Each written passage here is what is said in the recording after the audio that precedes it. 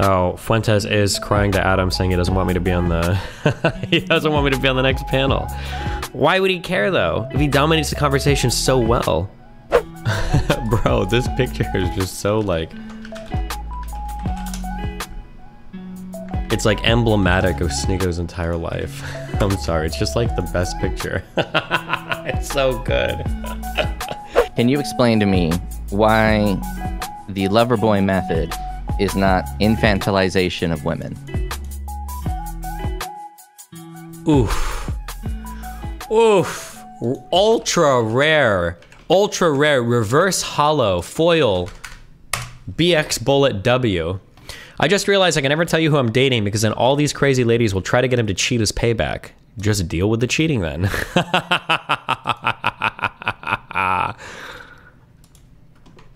True. Absolutely true and based. I want to talk about your blue hair. So there's like 3 different types of people in this world. You got the Chads, which are ultra attractive, and they're going to get women no matter what. Then you have the Uggos, which are going to struggle for the rest of their life forever. And then you have the normies in the middle. And you exist in the middle as kind of like just an average looking dude. When you get that blue hair, it lets some women, it turns on some women. So it turns off some women, but the women it turns on, it works super well. The same thing kind of happened with my red hair. It would either turn a woman off or turn a woman on. And it's kind of like a piece of exoticness that sets you apart. And I'm very, not excited. I'm not surprised that you say that it works to help you get chicks. Okay, cool. I don't know what I'm supposed to respond to that with, but all right. All right. How do you feel about the injunction against the U.S. government to communicate with Twitter? I don't know anything about it. Tell me about it. A judge ruled on an injunction to prevent the U.S. government from communicating with Twitter based on the Twitter files. Now, you had those 2 journalists on that you kind of destroyed because the journalists refused to accept that Twitter did nothing wrong. But you kind of stayed away from the fact that the government did do something wrong, because I don't know that if you view the government as doing something wrong. But this judge views the government as being inappropriate with its communications with tech giants. So they ordered an injunction. What is... I need to look this up. Hold on. Okay. Injunction, government, Twitter. It might say social media giants instead of Twitter. Agencies impacted include the CDC. Samir Bleach for you, Chad L. L. Federal judge has temporarily prohibited several U.S. government officials and agencies from contacting social media about content moderation, citing a potential breach of the First Amendment. It's the latest development in the messy economic administration preliminary. Okay, so it's a preliminary injunction granted on Tuesday in a case brought by the attorneys general in Louisiana, Missouri, against a laundry list of officials and agencies in the Biden administration. And the defendants are accused of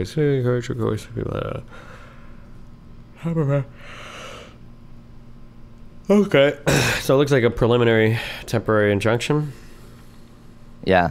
So I view the Justice Department as still being pretty sound. There's a lot of institutional rot in a lot of departments in this world. I think the Justice Department still does pretty damn good at determining what is truth and coming out with good rulings. So if they ordered this injunction, they being this judge, he saw something in that Twitter leaks that says that the government was acting inappropriately. So are you going to go against this judge's like mindset to stick to your own, or is it a potential that you could be swayed that the government was inappropriate with how they were communicating? I mean, I could be swayed, but why would I change my opinion based on a preliminary injunction? Because it comes from a point of authority. It's a preliminary injunction. Like, none of this case has even gone through yet. Why would I? A single judge granted a preliminary injunction. No, that's like me saying, that would be like me saying, like, Tupac has drugs in his apartment. And I'm like, well, how do you know that? Well, because they had a search warrant. Why would a search warrant, like, well, in order to get a search warrant, they must have shown some sort of evidence to the judge, or there must be something there, so they've got a place and a manner of searching or whatever. Okay, but like, it's just a preliminary injunction. No, it could be the case if something wrong happened, but I would wait to see how the court proceedings go. Like, unless there's some secret, yeah. Yeah, just in your communications, it seems like you were pivoting away from the government, trying to say that the government did something wrong, and staying on the fact that Twitter didn't do anything wrong, because Twitter, as a private organization, has a completely different set of rules than the government as a organization bound by the Constitution.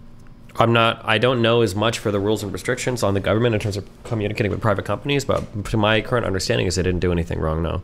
But I mean, in a court case, maybe that could come out differently, but. Yeah, one of the things they requested Twitter remove a post, and they were like, how come this post hasn't been removed? In the article, it says a bunch of the things that were cited as part of that injunction, and all of it seems like something inappropriate to me, because I don't think the government. Wait, hold on. You have to give examples. You can't say asked for a post to be removed. You need way more specificity on that. Hold on. Give me just a second.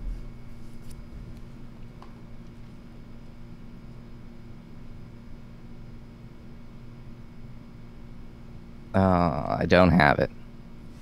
There was a site I was referencing that had a bunch of the information, had a bunch of literal quotes from the government and from Twitter. And apparently this injunction is even on hold right now, so. Oh.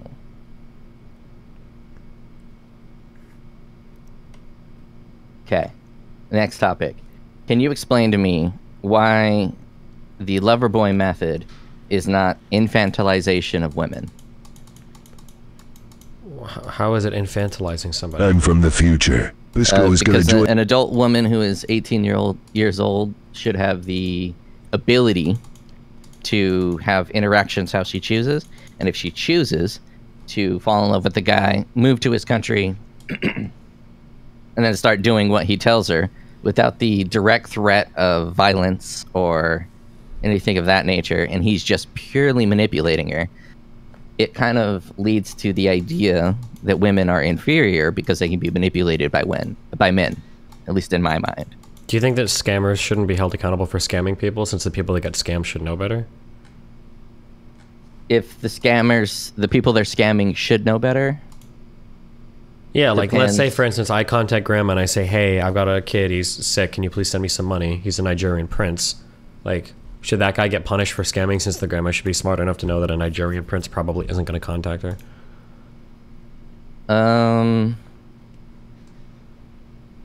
As long as the person they're scamming, I don't know. I haven't thought about that one very much. Well, no, because there's this weird thing that's like focused on like, people keep doing this with the sex trafficking shit. They go like, well, aren't we infantilizing? How are you infantilizing somebody for punishing a scammer? That's essentially what the sex trafficking thing is. As a guy said, I'll marry you, I love you, come be with me. And then the person goes to be with me, and they don't want to marry them, they don't love them, they're just using them for sex work and then taking money from it. That's all it is. Start and stop. There's no infantilization there. Like, did the woman like consent to it? Well, no. The woman consented to going and being with a guy that said he was in love with her and wanted to marry her, and then got conned into doing basically sex work. But I mean, that's the same as any scam. But I don't know why we would ever use this, like, aren't you infantilizing the person by holding the scammer accountable? Technically, nobody should fall for almost any scam ever, unless people are pulling your info from some third-party site. But we would never say, like, aren't you infantilizing old people by holding scammers accountable? It doesn't make sense.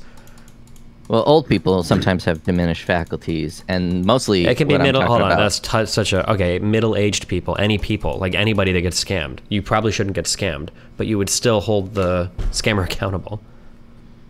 I see where you're going with that. I'm more going towards the line of the difference between treatment of male and female. Do you ever think the Loverboy method could be used against a male? Yeah, theoretically it could. I don't see why not. Theoretically, it can, but practically, do you think there's ever a situation where a man can be manipulated by a woman and it would hold up in court? Man manipulated by women for don't women get in trouble? Well, for financial gain? Probably not, but that's because I don't think there's as big a market for men in like sex markets as there is for women. Let's remove it from the sex market. Let's say... Well, that's the whole point. You only get... the point about trafficking is to make money off the person. But if there's not as big a market for the person, then obviously no, right? That's why I'm saying get rid of the sex part. We are talking about now a Bangladeshi factory worker who has like 40 different factories in Bangladesh. Do you think if they trafficked men to work in these factories through manipulation using the similar methods of the Loverboy, that any type of penalty would be happening. Possibly, sure. I mean, don't teachers get in trouble for seducing students when it's female teachers and male students? Like, that happens, no? Yeah, it has happened, but I think even in that, the zeitgeist within society is that it's far more serious one direction versus the other direction. I mean, I don't know if that's true. Listen, if you want to make the argument that like society is sexist, sure, but I don't know, like the specific thing about like trafficking. I don't know what, like, we can make a broader point that like sometimes men get in more trouble than women for sex crimes. I mean, I might agree with you. I don't know what the broader point is you're trying to make though. Just wondering if it's an infantilization of women, and in your opinion, it's 100% not an infantilization of women. An infantilization, yeah, I would have to see what is the infantilizing part. The infantilizing part is the fact that these women have cell phones on them at all times. If they want to leave, it seems like they all can. Specifically with the Tate situation. Not saying that the Tates are innocent or guilty, or that I hold an opinion on the matter. But it seems like those women all had cell phones at all times and had access to police, their families. My understanding is that one time when they tried to go to the police, the two ladies working with the Tates literally got those like police reports basically destroyed. Number one. Number two, I don't know if they all had cell phones on them at all times, because a lot of the stuff that's leaked shows that like the women can't leave the house unaccompanied, for instance. It seems like cell phone privileges are things they had to earn by being loyal for some period of time. Three, we're back at this argument again, which I just don't know how to deal with it, where it seems like people think the only type of manipulation is locking somebody in a box, throwing them in a basement, and holding an AK-47 to their head. But I mean, there are plenty of other types, like prostitutes. Every single prostitute is free to walk the streets. She could just walk to a police station, right? Like, so is pimping not real?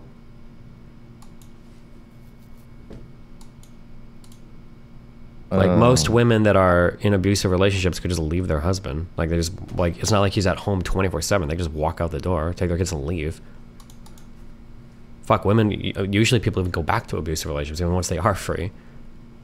But even that, it seems like you're only talking about like a one-way situation. Because like the women, I mean, it could happen the other way, but I mean, in this particular case, it's more often than not, it's going to be a man manipulating a woman because of the dynamics at play.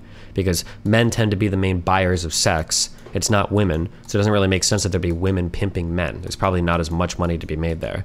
Or for abusive relationships, especially physically abusive ones, I'm sure there are guys that go back to abusive relationships, but for physically abusive relationships, typically men can exert a lot more physical power or pressure on a woman than a woman can over a man.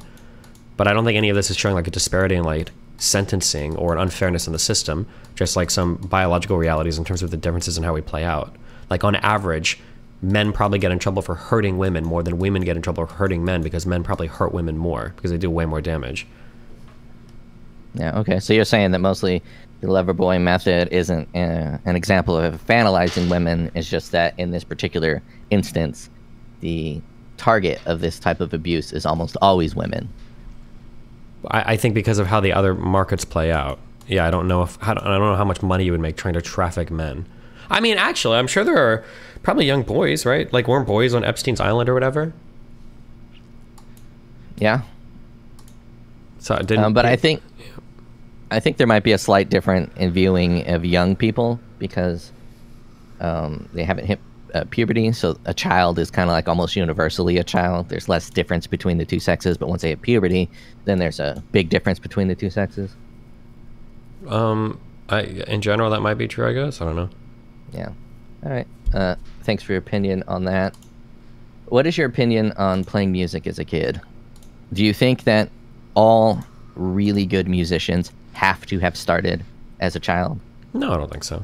But so much in life works easier if you start as a child. I really don't think so. I started playing music at 21, and man, it was hard. And people I saw that played music, they at least started at a younger age. Let's say they started music at like 6, then they quit at 12, which is a lot of people do when they're forced to play music, and then they pick it up again later in life. Their progression is just night and day faster than mine. And yeah, I mean, you've got like so much more time to work and everything, right? Yeah. But, like, you don't think that something changes in the brain at a young age when you learn music and music theory at like 4 or 5? Nah, I don't think so. You don't think there's a permanent change? No, I don't think so. Can you name a musician who is famous and talented that started after the age of 18?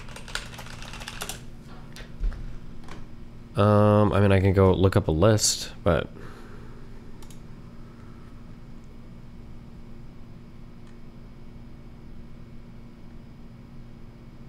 this is saying when musicians became successful.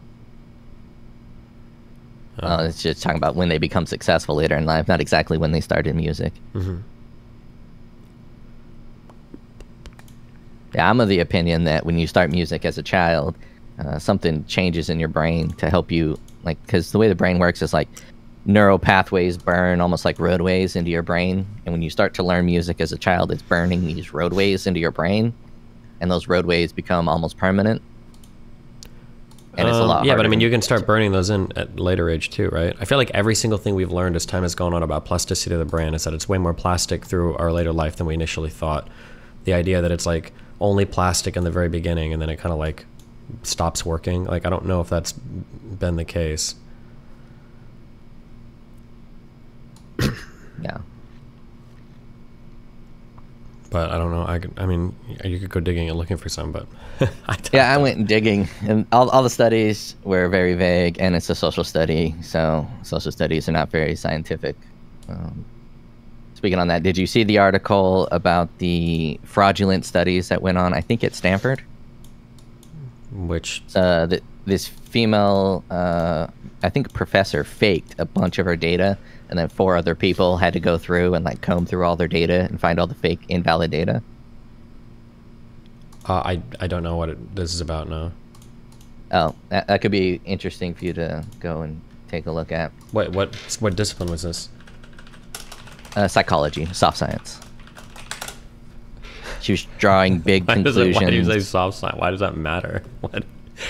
It's a lot easier to manipulate soft science data versus hard science data. You understand that like one of the largest forms of data manipulation that came out recently had to do in the field of medicine with biology with the study of Alzheimer's disease, right? Like probably one of the biggest scandals in like recent medical history and scientific history, like had to do with research in biology or medicine. But that's a difficult conversation because the research in pharmaceuticals and biology is almost a lot more engineering than it is science. So it's almost like a soft science in itself. It's a little different. But what is not a soft science to you? Aerospace engineering. Wait, how is aerospace not physics. Engineering?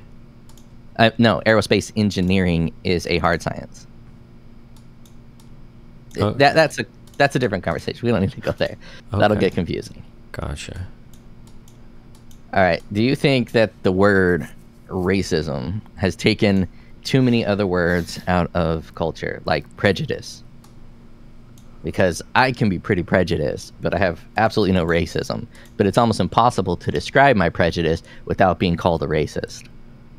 I mean, racism is just like prejudice based on skin color, right? Yes, but so let's say I'm culturally prejudiced. What would be a way to communicate that I'm culturally prejudiced, but not racially prejudiced?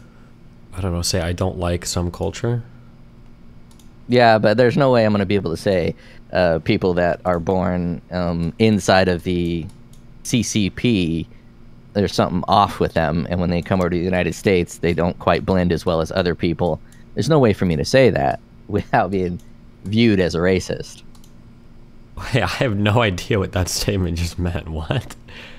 Okay, you live as a streamer, so you don't live in the corporate world, but in the corporate world, we pull a lot of people from different countries over, and then you have to work with them. So people from India, they're great, they're hilarious, they're funny, they can kind of grasp American culture, right? But for some reason, when people from the CCP come over here, the humor and the ability to kind of grasp the culture, it kind of doesn't exist. It's very odd, and I don't know what these people in the CCP are doing to their citizens, but I kind of feel bad for them. And there's no way to like have this conversation beyond looking like a complete racist. I mean, I don't know what your question is. Yeah, I mean, like, there might be some people that call you racist. I don't know what I can do about that. I don't know what world you were talking to or what you're appealing to. That's possible, I guess, but I'm not sure. I don't know what I can say about that. Yeah, exactly. It's if you're looking for a difficult conversation, analyzing cultures and trying to have a conversation about cultures, removing the race behind the culture is a very difficult thing to do. And I feel that the word racism has kind of just taken all of the other definitions that are anywhere near the proximity of that word and just kind of pulled it into there. Sure. Yeah, I guess. Yeah, people have become overly broad with definitions of racism and stuff. I wouldn't deny that. Yeah. All right, my dude. Wait. What map are you on Triangle Strategy? I think it's the one where we've got to kill some guy's on a horse and he's got a cleric.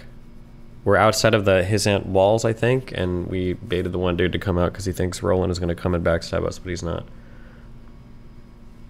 Now that might actually be a different path. I don't think I got that one. Well, it's the Benedicto path, so. Yeah, I got the Frederica, the Simp path. Yeah, loser. All right, my man. Okay. I'll check you later. Have fun, bye. Am I still earning money from this factory while I'm over here at this factory? I hope you're not asking me. How the f should I know? I ain't asking you, motherfucker. Where are you from? I'm from Mississippi. Oh, my good friend from the South. Hello. Yes. You're really from Mississippi. Okay, what up? Can you tell me exactly, apparently, what you lost about on this, like, Fuentes shit? Like, how did he win so hard? What did you apparently not know? And I'm saying this because I listened to the whole thing live. And I don't know if I, like, missed something. Or if, like, people just don't know, like, how conspiracy shit works. There were some things I could have had better answers for. And there were just talking points I could have been more prepared. Like, I could have better answers for, why does the United States... what does the United States get out of being friends with Israel is a good thing to have a straight answer for, I think. Actually reading the clean break memo, so I'm aware of... Because, that would probably be good. Yeah, there's always more stuff you can be prepared for. I just find it... Okay, so, like, all this, like, hoopla shit... I guess me as a southern white male... It's just, as a Christian, I know, like, growing up, my mom always told me, like, the Jews are God's people. Yeah. So, like, basically, that shit. So it's kind of like you get that little sense in you. And then, I remember, we'll be jumping around. I remember at one point in my life, like, basically, like, the whole Zerka spiel shit, all that shit he screams about, that, like, mixed in with, like, the Fuentes and, like, spewing how the Jews own everything. Like, I remember, like, I found, like, all that info out, like, on YouTube, like, 10 years ago in a hotel when I was, like, snorting meth. Like, my thing is to believe just some of this shit. Like, I don't know. It's just, I know, like, all this, like, conspiracy whack-ass shit, like, Jews running shit. What was it? The New World's elite. Everybody listening into you always. Chemtrails, all this fucking shit. Like, if you're just so woke, if you just know everything and it can all get by on YouTube, like how does that not... And again, like, I guess I was on drugs at the time, so that's probably why I was just so, like, consumed in this shit. But I remember, I think it was, like, Trump was running at the time, because I wasn't into politics. I never really got into politics and shit until, like, right around I started listening to you. It was a little bit, like, right before, because I was, like, kind of, like, online, like, how do I, like, politic? But I remember I was watching, like, Alex Jones. It was, like, fucking, when was it?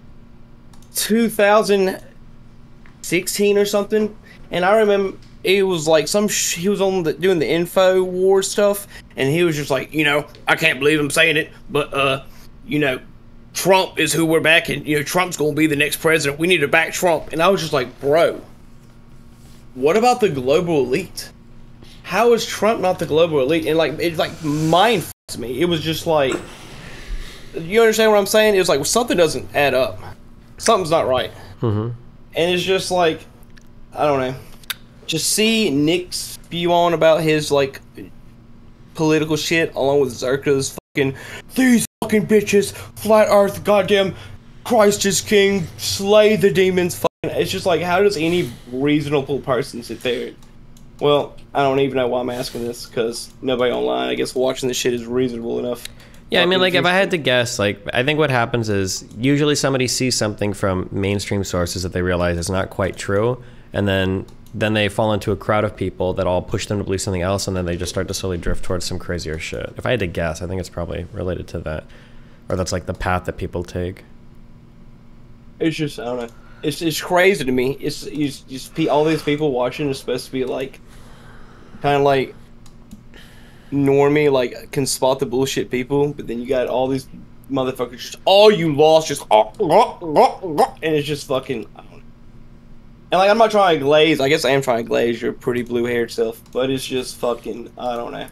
It's just cringe. It's cringe.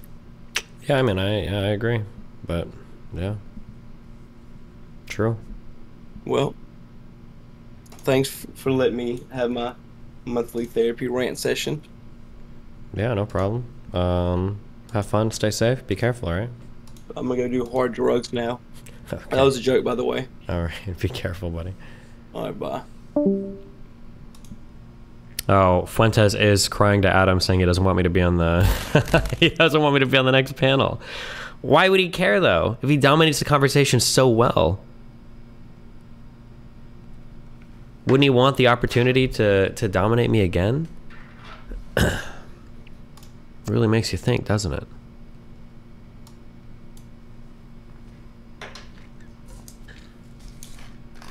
Fuentes will never debate you again. Yeah, I know. I mean, the first 2 times we ran into each other is, I think, like, how conversations with him go. Actually, I guess the pattern repeated again, too. Because the first time I debated him on, like, immigration and shit, I think it was, like, 5 years ago. He seemed really smart, but then I did research and I came back for the second time, and he basically lied about everything. We kind of did that 9/11 thing where him and Sneeko were joking about me spending, like, I spent, like, 3 days researching the 9/11 documentary, and then when he was in my house he didn't want to talk about it at all, and then he wanted to move on to, like, JFK shit. This is like the pattern of the conspiracy theorists, is they want one time to show their shit, but then if you do any research afterwards, then they just, like, they don't want to have anything to do with it. That's basically, yeah. You're misremembering. I'm pretty sure Sneeko was meant to be the 9/11 debate. Fuentes was meant to be the JFK debate. Nah, you guys try to rewrite history of that. I was there. Go rewatch the videos. Fuentes was keen on the 9/11 shit too. He just didn't expect me to spend 3 or 4 days fucking researching it. That's the biggest cope in the world, is when he was like, oh no, I don't think I even want to talk about this, blah, blah, blah. Even though Sneeko believes that 9/11 was a conspiracy, or I'm sorry, Fuentes believes that 9/11 is a conspiracy. He doesn't think any of that shit is real either, but as soon as he saw me doing the research, he didn't want to have the conversation. Right? That's always how it goes. How do you think Sneeko will reply to Nick ducking you? Well, he'll say that he should duck me, probably for some reason, but it doesn't matter. I don't care.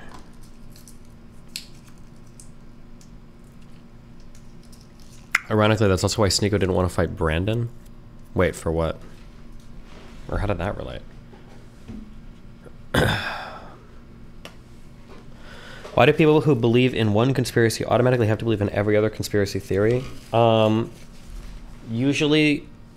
That's a good question. There's probably a lot of different reasons, but the type of person that would believe in one would probably also believe in others. Like, there's a certain mentality for people that do believe in conspiracy theories, and if you're keen or likely to fall to one, then you're probably likely to fall to multiple.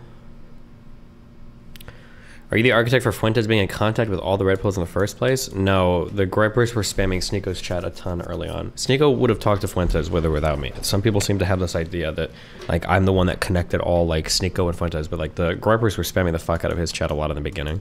He would have talked to him regardless of whether I did or didn't. Bro, this picture is just so, like... It's, like, emblematic of Sneeko's entire life. I'm sorry, it's just, like, the best picture. It's so good. Jesus Christ, this is such a good picture.